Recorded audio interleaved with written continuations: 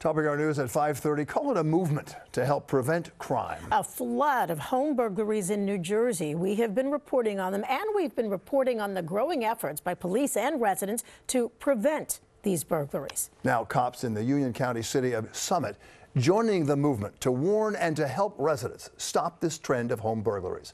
Here's New Jersey reporter Anthony Johnson. It is a growing problem in the region. Home burglaries and car thefts are on the rise, and police departments are incorporating new technology to get a handle on rising criminal activity. This resident watched a drone being used in Summit to bust some burglary suspects. Flashing lights everywhere. There was like 7 cop cars. They ended up catching them with the drone, and then the 7 officers flanked them. Summit saw car thefts drop last year and home burglaries on the rise. Just last weekend, there were a series of break-ins of unoccupied homes where thieves broke windows to gain access to steal jewelry and valuables.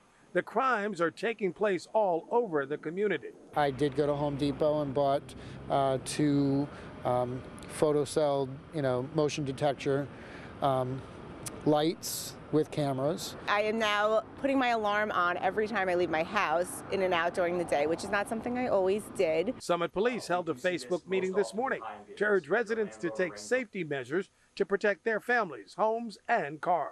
All officers will come out, free of charge, obviously, to do a site assessment of your house, to take a review of your locking mechanisms on your doors and your windows, your security systems. Cops say cameras, bright lights, alarm systems, and barking dogs are good deterrents, but vigilance is the key. Plus, never leave key fobs in cars or invisible places in your home.